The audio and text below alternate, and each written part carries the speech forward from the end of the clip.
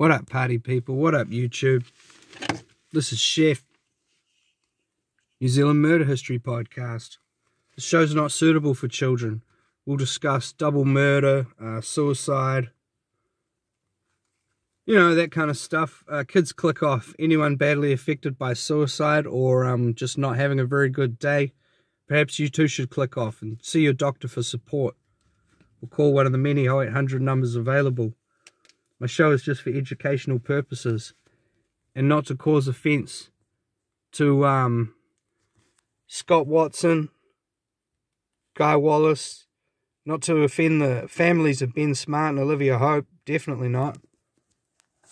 Or really offend anybody. It's just for educational purposes. I'm just making this show for YouTube. So check this out. Let's reference this paper first. So this article, Watson can challenge evidence. That's in the press, Thursday, 26th of May, 2022.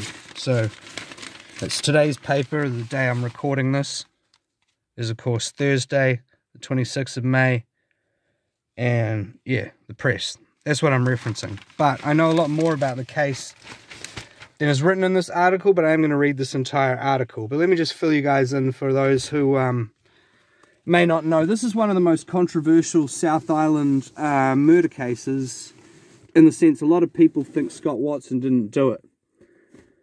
The more I look into this case, I think he didn't do it as well. I don't really know. I don't know Scott Watson. I never knew Ben Smart and Olivia Hope. I was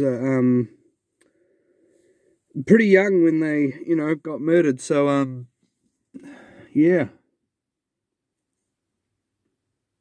I don't know, but what I do know is the Crown's version of events. It's all kind of weird. So let me just fill you in on what's gone on here. So, or what I know to have gone on from the media. Ben Smart and Olivia Hope. Well, they were in Marlborough Sounds in 1998. It was New Year's Eve. And they were drinking at the same lodge that Scott Watson was drinking at. I'll find it here. Get the name of that. I don't want to mispronounce it. So, anyway, it was this lodge, right? I'll find it shortly. And, you know, they're drinking because it's New Year's Day. And, yeah, anyway. So it's New Year's Eve, rather, and then it's the early morning of New Year's Day. And they catch a water taxi back to their boat. Now, when they got to their boat, these drunk party crash people were asleep in their boat, in their beds. Now, they didn't really know what to do. They're a young couple. I think they were 18 and 19 at the time. They might have even been slightly younger than that, but yeah, I think they were 18, 19. Olivia Hope was 18, he was 19, I believe. But yeah, anyway, Ben Smart and Olivia Hope, they don't know what to do because these people are crashed out on their boat. They can't just tell them to bugger off because they're on a boat. So what are these drunk people going to do? You know, go swim to shore? Like, that's not a safe option. So they tried to do the responsible thing and they called a water taxi away from their own boat. This is where it gets weird. Okay, so the dude who drops them off is Guy Wallace. Now, Guy Wallace was also the bartender at the Forevu Lodge. I'm going to read the article shortly. I'll get the proper name. It's a French name. I'll probably butcher it, but you know what I mean. It's a, he was the bartender. And, anyway, not the guy I'm filming, that's Scott Watson. Guy Wallace, he died, last year of a suicide. He was a sketchy individual. He was a pedophile. And he was having financial troubles. Yeah, so he ended his life. But a lot of people think he ended his life because he felt guilty about the evidence he gave against Scott Watson. He himself says he doesn't feel good about the evidence he gave. But here's the thing. Scott Watson, he doesn't look good because he was really drunk that night and he was going around basically propositioning every woman in his circumference for sex. So immediately he looks sketchy, but his criminal record is actually not that bad. He's been done for like marijuana and assault. So I don't know, he punched someone out at some stage and smoked a bit of weed. I mean, yeah, okay, he's not perfect, but does that make him a double murderer? Well, it's hard to know. Here's the problem. They never found their bodies. So whoever murdered them may have taken them out into the Cook Strait. Now, Scott Watson did have a boat, but could he really sail in the state that he was in? I think he probably could, to be honest, because he was a boat guy. He grew up on boats. He knew boats very well, but he was also legless. He was completely drunk. Could he have successfully killed a bloke and a chick in the state he was in? So he's still fighting two people in a fight. I don't know what weapons he was supposed to have had on him, but not really. He was pretty, I mean, you see the photos of him at the lodge and he looks completely trashed, so I don't know. There's the only evidence were these two blonde hairs that were supposed to be Olivia Hope's hairs. This article I'm reading suggests that the forensic evidence was flawed and that maybe they weren't even her hairs. But here's the weird thing. Those two hairs were found on the second search of Scott Watson's boat. Two big, long, golden, blonde hairs. How come they didn't see that on the first search? I mean, that's exactly the kind of stuff they're looking for. Would the police stitch him up because they believe he did it, so they just needed a bit more evidence? I mean, that's what Scott Watson and his supporters seem to think. It's a weird case, but here's where it gets even... I'm just going to finish describing this, what I know anyway, a little bit more before I read the article. Check this out for bad. The dude, I'm talking about Guy Wallace now, so the guy who was driving the water taxi, sailing it, whatever you do with it, he's a boat guy, you know, he's got a little water taxi boat. So Guy Wallace, he said that there was somebody on the boat who, one stage he thought it was Scott Watson, another stage it wasn't, but he dropped them off at a two-masted boat. I believe it was a ketch, and Scott Watson owned a one-masted sloop. Now, I'm not a boat guy. I might have those words around the wrong way, but I'm fairly certain he said he dropped them off at a two-masted ketch, and the Scott Watson's boat is a one-masted sloop. Now, here's the thing. A bloke like me, if I was the water taxi driver, I wouldn't know the difference between a ketch and a sloop. I'm not going to notice if a little boat has one or two masts. I mean, I might, but it's nighttime. It's like 4 in the morning. But a boat guy like Scott Wallace, he's going to spot stuff like that straight away. He knows all that stuff, you know. That boat has two masts. It's a sloop. It's a ketch. Anyway, another thing that is kind of strange is Scott Watson, he cleaned his boat. But it was because his sister was coming to stay on the boat with him. So police are saying, hey, he cleaned his boat because he done the major crime, the double murder, you know? Okay, well, maybe. But if your sister was coming to stay on a boat with you, and we're talking about a really small boat here, you would clean the boat, wouldn't you?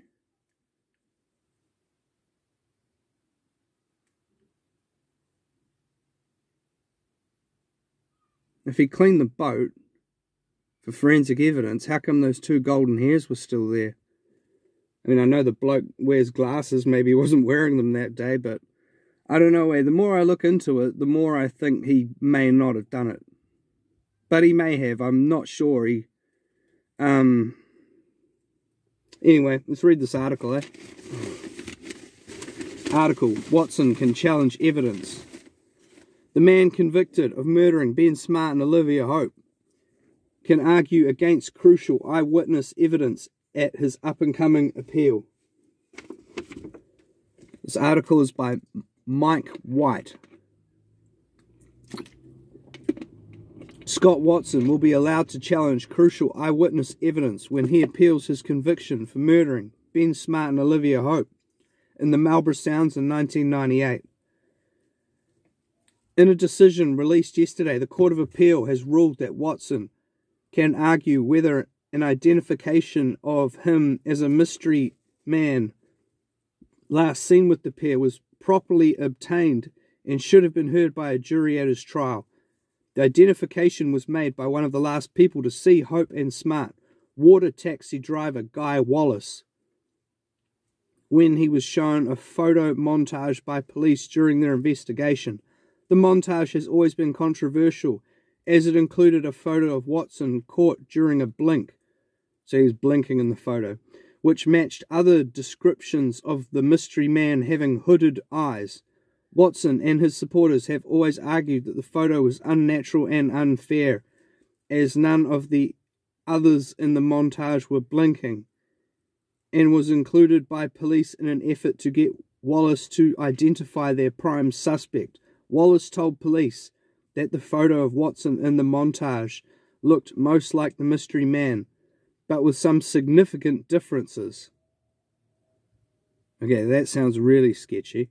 He subsequently denied that Watson was the man he dropped off at a mystery yacht with Hope and Smart. Watson has always denied meeting the pair. So, I know it's confusing, there's Wallace and Watson, but anyway, Scott Watson is the dude who's in prison. He's still in prison, he's been down 24 years, so...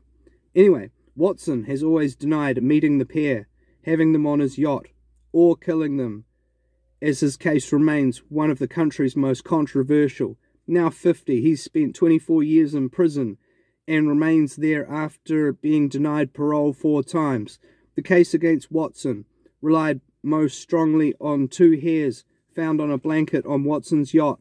So the blade is his yacht, which were matched to Olivia Hope. However, continuing concern about the reliability of the forensic testing of these hairs resulted in Watson's case being referred back to the Court of Appeal by the Governor-General in August 2020. But Watson's legal team sought to have the photo montage identification evidence also included in the appeal grounds, as it has not been heard by the Court of Appeal previously. Yesterday, the Court of Appeal ruled that it could be heard, saying its decision was necessitated by the interests of justice. And now it's got a quote. If there is one lesson learned from history of miscarriage of justice in the context of criminal appeals, it is that no good is done by the procedural suppression of a tenable ground of appeal, which has not yet seen the light of day in an appellate court. Whatever that means, I'm not sure. While other grounds of the appeal are nonetheless allowed to proceed, wrote former Court of Appeal President Stephen Coase. As Lord Atkin once finally observed, finality is a good thing, but justice is a better.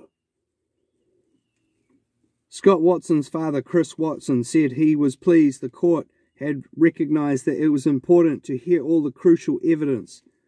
I have always had the impression that they had rather it was the end and that we go away, but I never really wanted to do that. The hairs and the identification are the only really tangible things the police had.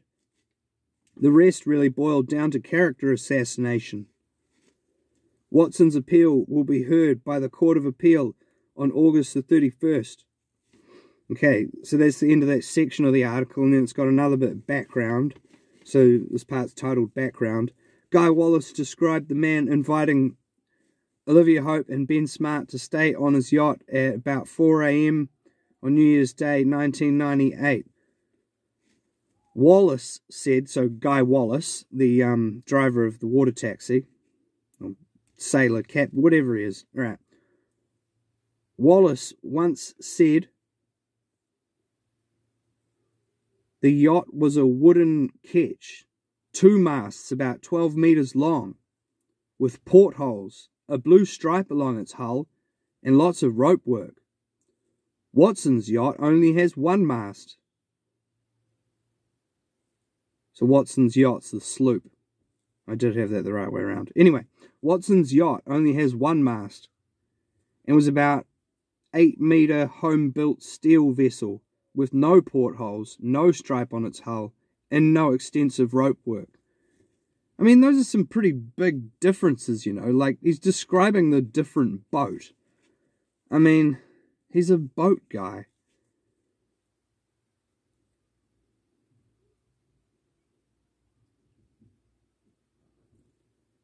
Wallace once said the only similarities between the yachts was that they both floated.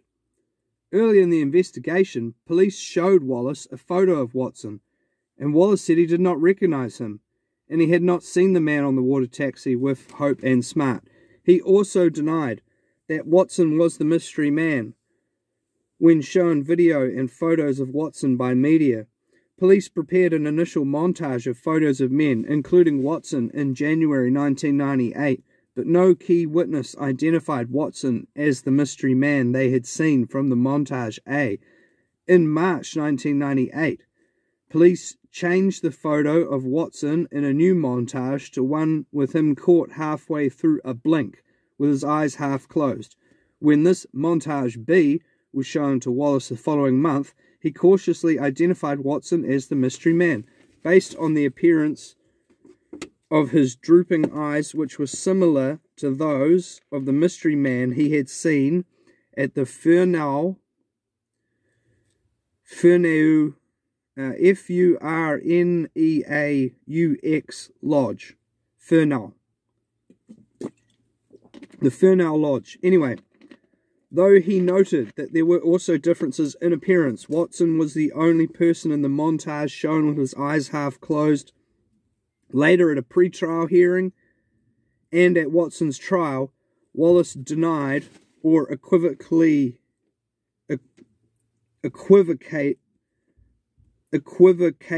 on whether the man he identified in montage B was the person he had dropped off at a yacht with Hope and Smart. However, his early identification of Watson was used as a crucial piece of evidence by the Crown. After the trial, Wallace, so Guy Wallace, who died last year, consistently denied that Watson, so Scott Watson, was the man he last saw with Hope and Smart. He said he felt he played a part in sending an innocent man to jail. That's it. That's the end of the article. So that was pretty weird. Honestly, don't know what to think. I mean, there's only really 3 options here. Now, okay, there's 4 options. Option number 4. Ben Smart and Olivia Hope drowned in some kind of accident. This is unlikely because they're New Zealanders. They can swim. They weren't that drunk, or they were at least heaps less drunk than everyone else that night. It'd be more likely one of them would drown than both of them. And if they had drowned there in the Marlborough Sounds, their bodies would have been found. You know, it's not impossible, but no, that probably didn't happen. Especially that like neither one of them was found. Yeah, I don't think they drowned, but it's an outside possibility, you know. Option number 2. Scott Watson done it. Took them out into the Cook Strait, where he knew the currents would take them away from New Zealand, and dropped them in. Possibly weighted them down, who knows. I mean, yeah, that could have happened, but this dude was written off. Could he really have overpowered the 2? I believe he probably could have sailed his boat in the condition he was in, because, well, he was a nautical bloke, and, yeah, he was good at sailing. What else can you say? But what if it was the bloke? Oh, so another option. It was the mystery man, and the mystery man is not Scott Watson. In which case, who is the mystery man? I don't know. But what if it was Guy Wallace? What if Guy Wallace done the double murder and then stitched up Scott Watson? I mean, it's pretty sort of like movie kind of plot, because it's like the real killer is giving evidence in court, but New Zealand's small world, you know. Stuff like that can happen.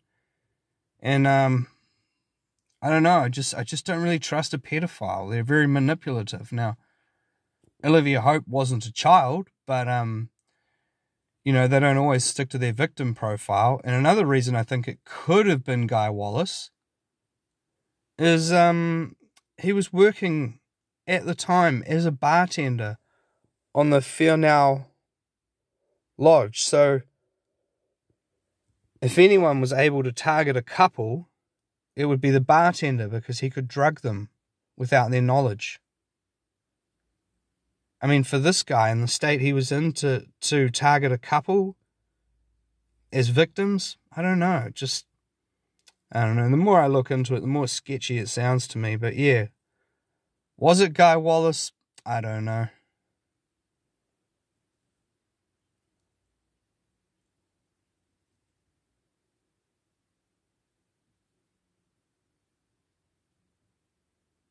And there wasn't a lot of CCTV around back then. I mean, there was some. There's pictures of the lodge and stuff like that. But I mean, you know, if there was a mystery man in a boat with 2 masts, did he just sail out of there before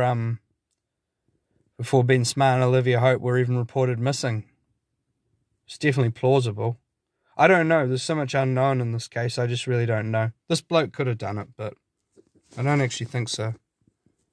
Have a good one, everybody.